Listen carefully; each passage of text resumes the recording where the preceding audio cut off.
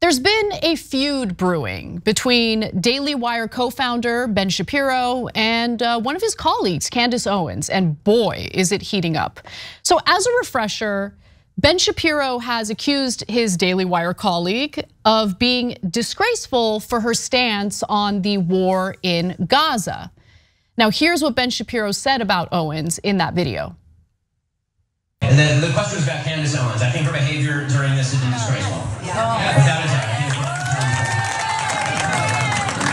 I can't close that. Yeah, I mean, she still works for my company. I think she's been absolutely disgraceful. I think that her faux sophistication on these particular issues has been ridiculous. It's not faux sophistication, it's ridiculous. Everybody can see the moves that she's making and the things that she's saying, and I find them disreputable. Wow, so Shapiro calls out Candace Owens and her thoughts on what's happening in Gaza as disgraceful, refers to her faux sophistication.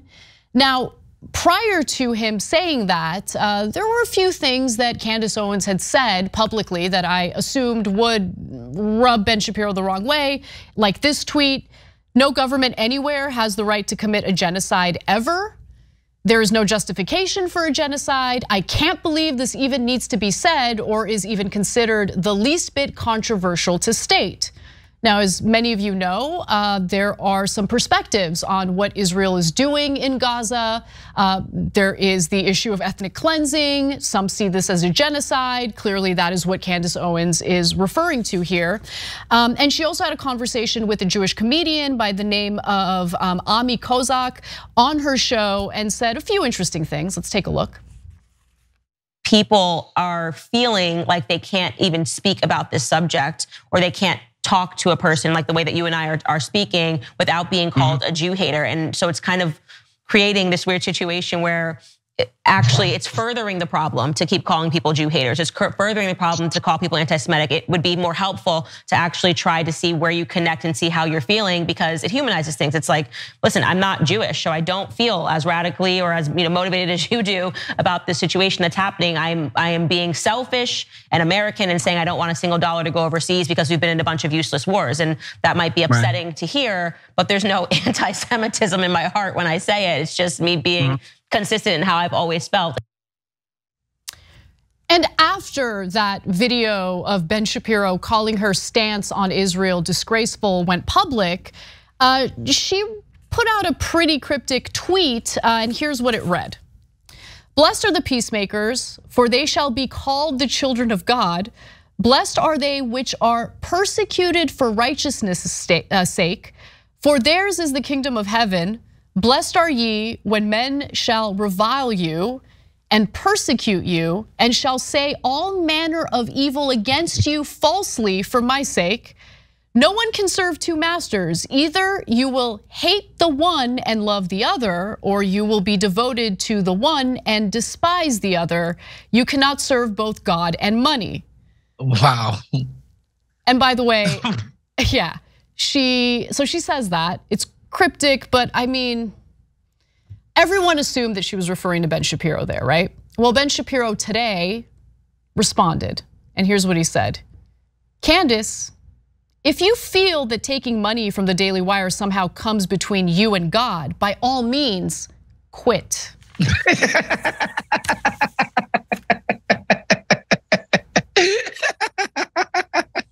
By all means, quit is a great line, though. By all means, no, seriously, no, you got the right of way. Go ahead. I'm gonna give you the path. Quit. Go ahead. Okay, so she responded to that. "You've been acting unprofessional and emotionally unhinged for weeks now, and we have all had to sit back and allow it, and have all tried to exercise exceeding understanding for your raw emotion. But you cross a certain line when you come for scripture and read yourself into it. I will not tolerate it." She also said, "You are utterly out of line for suggesting that I cannot quote biblical scripture. The Bible is not about you." Damn. Look, I think Ben Shapiro has had issues with Candace Owens for a while now. This is just my speculation. I think it's not just about her recent commentary about what's happening in Gaza. I mean, she's had a history of doing things that would upset Ben Shapiro, like providing cover for Kanye West when he had, a bit of an episode and went around saying disgusting, horrific, terrible anti-Semitic things.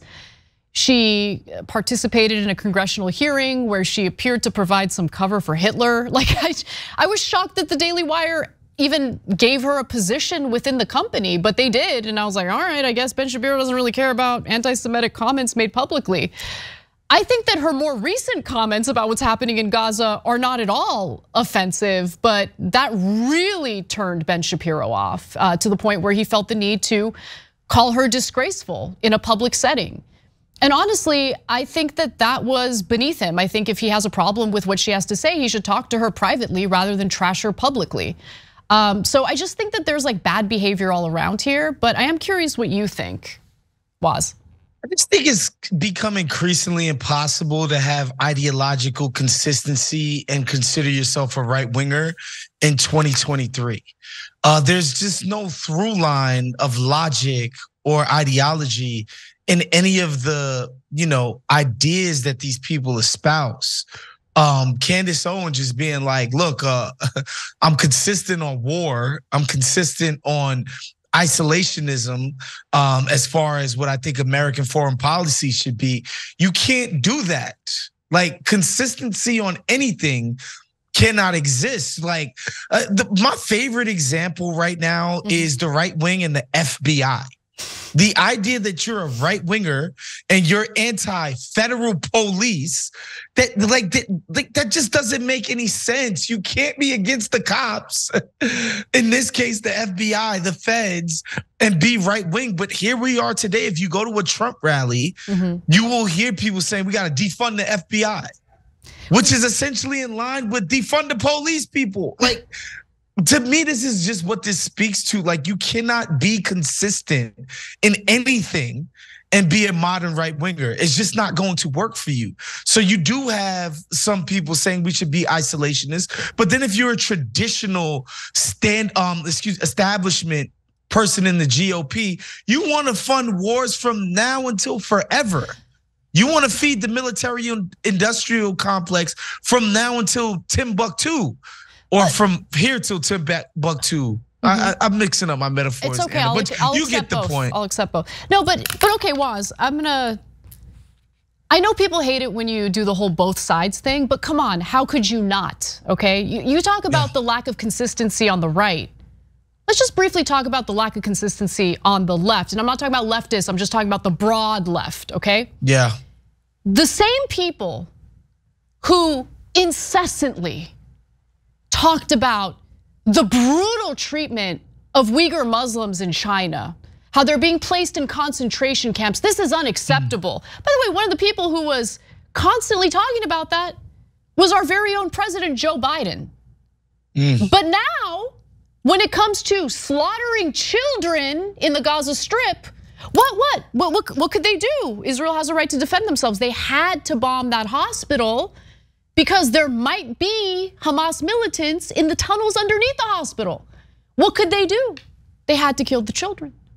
I just think it's all BS. I think everyone has their little pet project, their passion project, whatever it is, where all of their morals, all of their principles, all of their brain power goes out the window and their bias takes over, and that's all that matters. I see that happening with the broad left in regard to the need to provide cover for Israel and anything the far right government of Israel wants to do. But those same people can't then turn around and try to encourage us to engage in either a cold or hot war with another country over their human rights abuses. You get what I'm saying? I mean, absolutely, yes. I don't think our public discourse, in so much so as it even is a discourse, is designed for folks to have a consistent ideological through line. It's just pom-pom waving at this point. Yes. That's what it's designed for. you know, because I think about there are certain people who are just so repulsed by Donald Trump. It's like the guy could literally say nothing that they could ever agree with. Where I'm just like, nah, like when he got on the debate stage and told Jeb Bush his brother didn't keep us safe. Yeah, no, like you can't just say he did it after 9/11. No, he was the president when it happened. Totally. Didn't keep us safe. I was like, this guy's making some freaking sense. Now, when he's done any of the myriad of other things that he's done or said, obviously I disagreed with him, but I don't think it's impossible for Donald Trump to come up with something that I might agree with because he's not necessarily on my quote unquote team. And I think the problem with the way that we discuss what we even consider to be politics these days, it's so rooted in this pom-pom waving, hero worship nonsense, this yas queening. You know, I just remember when Kamala Harris became the vice president, just, you know, all of my bougie ass black friends and just the yas queening on the timeline. And I was just like, guys, you can't possibly care about this woman. There's just no way, but it's just like, no, she's on the team. So we're cheering for it and it's great. And so, yeah, I'm totally on board with you. Now, some on the right are rallying behind Candace Owens. Charlie Kirk happens to be one of them. Charlie Kirk? Oh no. Yeah, I know, right? I'm genuinely confused why asking questions and quoting Bible verses about peace warrants a call to resign from the Daily Wire. There should be more room in the conservative movement for disagreement. We can do better than this. And guess what? Even Tucker Carlson brought Candace Owens on to talk to her about all of this. We're gonna save that part of the story for our members. So if you're a member, check that out in our bonus episode, members only. You can become a member by clicking on that join button if you're watching us on YouTube, or you can go to tyt.com/join to become a member. Not only will you get to watch that portion of our coverage, but you get all sorts of perks and exclusive members only content, and you help to support the show and keep us afloat and free of corporate sponsors and corporate influence, which is my favorite part of membership. So thank you to everyone who is a member, and please consider becoming a member if you're not. I'm gonna read just a few more comments before we wrap up the show. Mark Moore says, Candace is having an existential crisis. Honestly, Mark, same. Like I'm at that period of my life, so I definitely get it. Cassandra G says, waiting to hear who will step up and move to censure Mullen for promoting violence and hateful rhetoric on the Senate floor and multiple media outlets. I'm gonna venture to say no one. Apparently, censure is only saved for people who have enough of a morality and enough principles to speak out against the brutal acts carried out by the IDF in the Gaza Strip. With that said, that does it for our main show today. Go over on to our members only bonus episode and we'll see you there, tyt.com/join. Thanks for watching. If you become a member, you get to watch all this ad-free, except for, of course, this ad. Still, hit the join button below.